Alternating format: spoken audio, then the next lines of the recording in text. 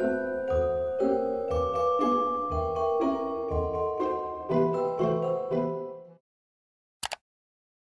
everyone, and welcome back to 12 Days with Talia. Today is day 4. So today's video is going to be a how-to video on how to improve your ponche. And I've got to say, this has been super requested for literally my whole time on YouTube, and I'm finally doing this video. So I won't ramble on too much, let's get straight into the video. Okay, so let's start with the first tip on how to improve your ponche. So I'm going to give a couple of exercises and stretches before I go into the pointers of how to help you when you're in the ponche. So first off, I suggest being fairly warm. So we're going to do the splits.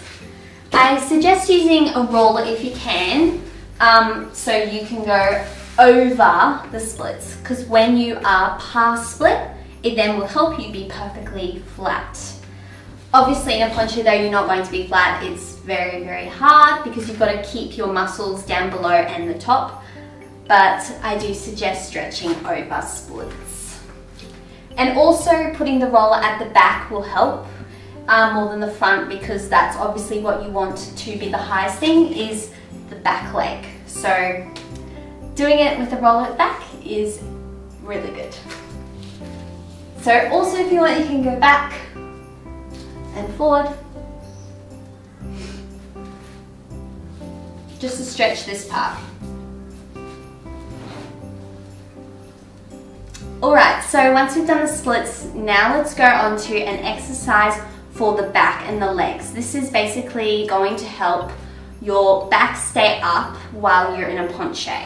So all you want to do is lie on your back. It's kind of like a backup thing that I usually do with my workouts, but instead of just doing the upper back, you want to do the leg and the back together.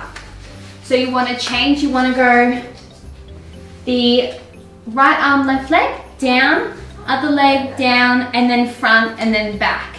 And you want to do this a couple times, maybe 3 times in a little set. I'll just quickly show you one set for you. So you want to go up, down, up, down, front, back. And then you just basically want to repeat that. Okay, so the next thing, I won't show you because it's a little bit hard in this room, but all you want to do for this next one is basically doing the splits but on the wall.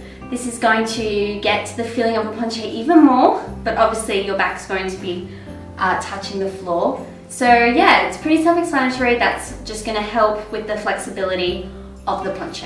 So now let's go on to another exercise. This is more for the supporting leg and strengthening that, because one of the main things in a ponche is the supporting leg and activating it. If you are not activating the leg in a ponche, it's just gonna, no offense, but it's going to fail. You're gonna go everywhere. So that's the most important thing. So let's start in parallel, and all you wanna do is go into a retire. And you basically just wanna go forward like this, and then come back up. If you want as well, you can grab the bar and go forward, let go, and then touch again, just to keep your center. But if you've got it a little bit better, try not and hold it. It is much harder, but it will strengthen the sides of your legs. And of course, make sure you do this on the other leg as well. And from the side, it just looks like that. Don't worry about the back being up, just try and keep it parallel. And you can do as many as you need to, around 5 to 10, just so you really feel it.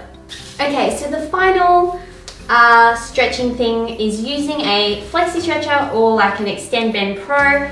Both of these work the exact same, so you can choose either one. I think today, I don't know which one to go for. If this was live, I'd probably ask you guys and go, which one should I choose? Maybe I'll just go with the flexi stretcher. I'm falling. And basically this is going to stretch your arabesque. And what I can suggest as well is in this position, going down to ponche. Just really stretch it. Don't worry about holding the supporting leg yet. And then just going up. Forward. And up. And forward. And up. So once you've done those forward and up things on both legs, now I suggest doing it without the band. So you want to go in arabesque and you want to go forward, and do not try and split into it. Really keep this leg activated and come up. And just do that again. Woo! My back. Do those a couple of times and then you want to, I guess, try in the center. But before we do that, I just wanted to give you some pointers before you go into the center. Now quickly, I'm not too sure if I said this at the beginning of the video, but I wanted to let you know that these ponches are more for when you're by yourself in the center. It can be very easy to do a ponche if a boy's holding you, so I'm just letting you know these tips are for when you're by yourself. So the first tip, like I was saying, the supporting leg is super important. Do not let that go. The second tip I have for you is thinking like your leg and back is a V. So when you're in that position, you want to keep that V while you go down and up. So when you go down as well, you want to lead with the leg, and when you come up, you want to lead with the back. So it's like pushing against each other, really trying to just like push it all together. So yeah, that's what you want to think of. With the arms as well, you want to start in this position and keep a nice long line. You don't want to drop it low or up. You want to keep it nice and parallel.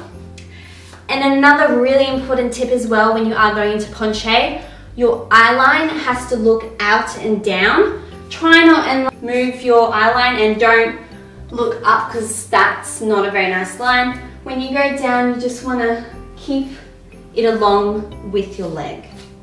Not with your leg. You want to keep it along with your arm. So I will give a quick demonstration. It's also about doing it a lot. Personally, I haven't been doing it a lot recently, but it's about practice and doing it heaps and heaps and heaps. Also, if you want as well, if you have a mirror, it'd be a good idea if you start in this and you go straight down as well, like that, to also try and align your body because you don't want to be going everywhere. So that is a really good idea as well. Alright guys, I hope you enjoyed the video. Make sure you give it a thumbs up if you did. Make sure you are subscribed to my YouTube channel so you are notified for all of my 12 Days of Talia videos. And I guess that is it for today. I will see you tomorrow. Bye!